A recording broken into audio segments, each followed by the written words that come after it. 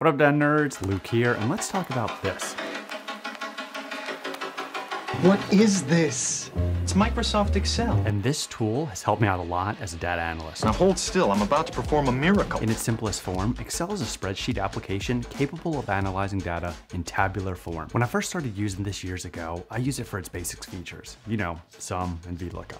And then I took a few online courses and leveled up my skills in order to use more powerful tools within it, like VBA. All I do is double click on the button, some simple code that will be executed. But over the years, Microsoft has added more and more features to Excel in order for them to compete in the marketplace. And although this was initially a good thing, like the addition of PowerQuery to connect to a variety of data sources or PowerPivot to explore data greater than 1 million rows, this has slowly led to an application that was initially designed for quick and easy analysis of data to now being used as overly complex and sometimes faulty solutions that businesses rely on for their day-to-day decisions. This overcomplication of this simple software has led to a lot of problems for companies over the years, like when an intelligence agency bugged the wrong users due to an Excel formatting error, or when outdated Excel files resulted in incorrect tracking of coronavirus cases. How did that happen? Well, it seems as if it was an IT error. And one of the biggest of all, when a rogue trader at JP Morgan ended up with a trading loss of $6 billion that is credited to an error in his Excel calculation. Now let me turn to what went wrong. We believe the series of events led to the difficulties in the synthetic credit portfolio. So in this, I'd like to share how I use Excel and what I think it was intended for, highlighting some of the most powerful features in this tool, along with how I've used them in my job. But more importantly, when you should probably be shifting to other tools. So with that, let's get into it. I'm Bill Gates. In this video,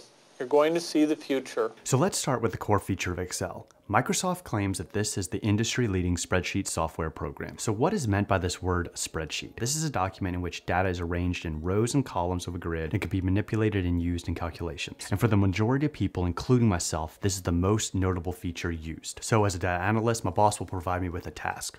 Luke, my guy, we need to dive into yesterday's data.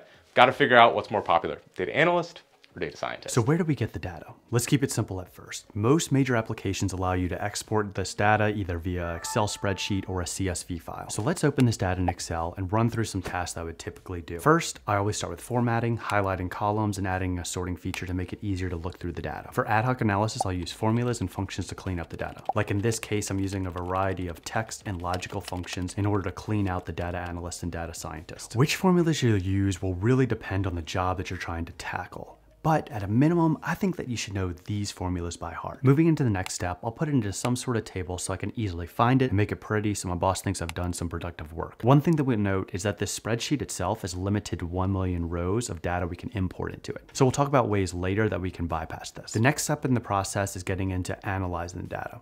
And yes, we could use formulas for this, but I'm a big fan of using pivot tables instead. Pivot tables allow me to go through and perform analysis on the data that I feel is more repeatable. If I add new data or fix a formula, my analysis updates with a refresh of a button. Finally, I'll move into building my visualizations to showcase these answers in order to give my boss. More data analysts than data scientists? Really?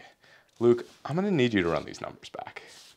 And I think this ad hoc analysis of answering a one-off question in Excel makes this a great tool to use it for. And it's especially good for those non-data nerds that may not be familiar with other tools like programming languages or BI tools. But we're now moving into areas where we can get into using Excel beyond its intended purposes. So let's look at the next major feature of Excel, VBA. This morning we announced our Visual Basic product. This feature was first concluded standard in Excel back in the 90s, and frankly, it's wreaked havoc ever since. VBA stands for Visual Basic for Applications, and is simply a programming language to use within Microsoft applications. And it's most notably used in Microsoft Excel. VBA comes with its own integrated development environment, or IDE, for you to write, test, and implement your code in Office applications. Basically, anything you can do manually in Excel, you can also automate via VBA with some code. Let's say that my boss's boss comes to me. Hey Luke, that was a really good report. Do you think you can get the one to me for today and for tomorrow? Actually, do you think you can get it for every day? Well, VBA can come to the rescue for some of these repetitive tasks. Simply by clicking record and then going through all those actions I previously did, I can save this macro that I've recorded to be used later to compile future reports. So in this case, I can just run the macro on my updated data and get an updated visualization. Oh wow, This is so fast. I'm gonna have to give you more work from now on. Now, in my opinion, VBA should only be used for simple tasks similar to this. And I ran into a problem with VBA in my first job as a data analyst. At the time, I only really knew Excel, and so I was using Excel for everything. I was the owner of an Excel sheet that analyzed monthly performance for a supply chain cycle. I would manually download this data monthly and then use a macro to clean up and import all this data. From there, I would run calculations to determine metrics that my colleagues were interested in. Now, this solution was working fine, initially. But the problem was I was using macros in a way that Excel was not designed for. Mainly, I had turned this single Excel spreadsheet into a database. Excel was not designed for this. This sheet ended up getting so big that it would frequently crash, and we eventually ran out of space in it. This atrocity actually motivated me to learn other better tools. So if I had to start over again with this project, I'd use something like Python or R to insert this data into a database, and then from there use PowerQuery to access it via either Excel or Power BI. So based on this experience, I really feel that learning the basics of VBA is good enough. And that is why one of my favorite courses to learn Excel is Coursera's Skills for Business Specialization. It not only teaches you all the basics about Excel and what you need to know as a data analyst, but it also gives you just the right amount of introduction into VBA without wasting your time learning the unnecessary aspects of it. All right, getting back into that previous problem with my bosses. Let's say that my boss comes back to me again. Luke. So I love this graph, right? But I want to see how it trends over time. You think you could build that for me?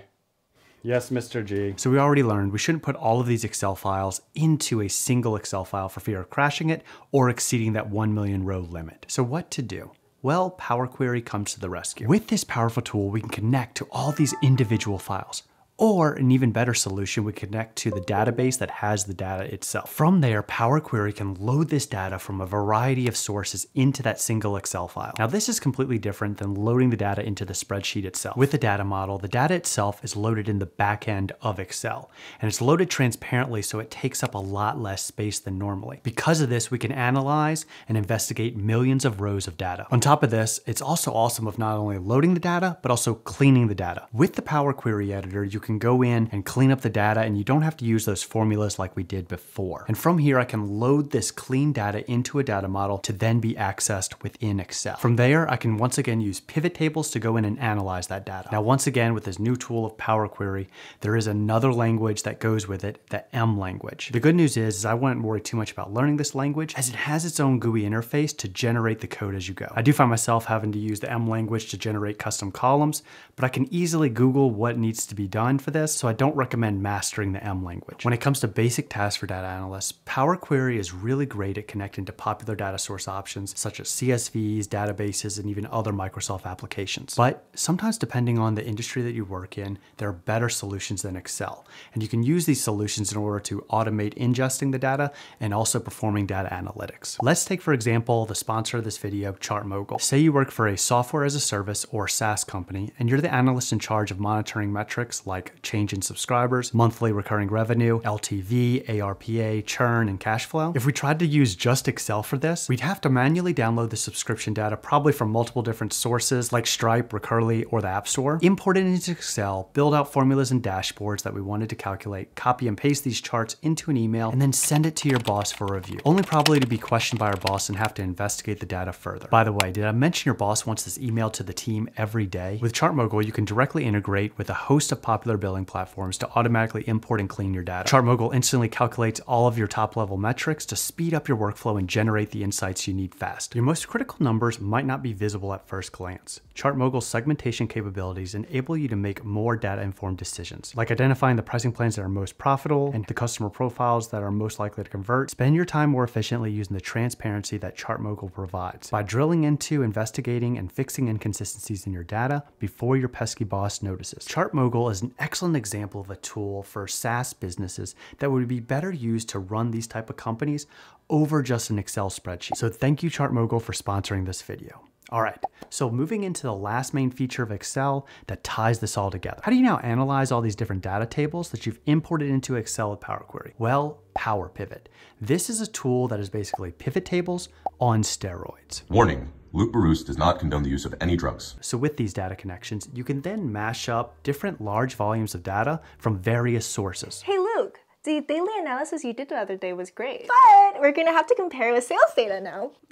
It never ends. What? Nothing? So with PowerPivot, I can then bring in other data sources and establish relationships between related tables. In my job as a data analyst, I find myself doing this quite frequently. Once connected, I can then use a popular option such as pivot tables to analyze this data, or even take it a step further and use another language from Excel, DAX, or data analytical expressions. Once again, there's somewhat good news behind this DAX, in that it's a very similar language to the Excel formulas that you may already know. It's as powerful as SQL in exploring large data sets. All right, so that's the main features of PowerPivot. But I find myself gravitating to business intelligence tools if I ever get to this point in a project. I find tools like Power BI or even Tableau make this much easier to explore the data with a more intuitive graphical interface, and they also provide a low-effort means to share your work via a dashboard. Personally, I'm more of a fan of Power BI because it takes advantage of PowerQuery and also the M language and DAX. So all this stuff that you've learned in Excel, you can also apply in this tool as well. So we'll end with this general rule. If you're starting to go beyond the core functionality of Excel, exceeding those spreadsheets, like having to build a dashboard in Excel, it's time to look for another tool. But don't tell my bosses I said that just yet. So Luke.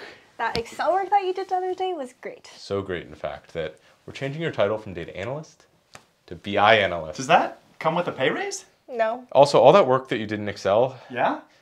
we're kind of going to need you to redo it in one of those fancy BI tools.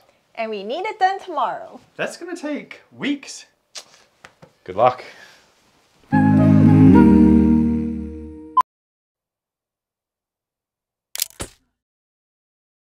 Okay, I think we got it.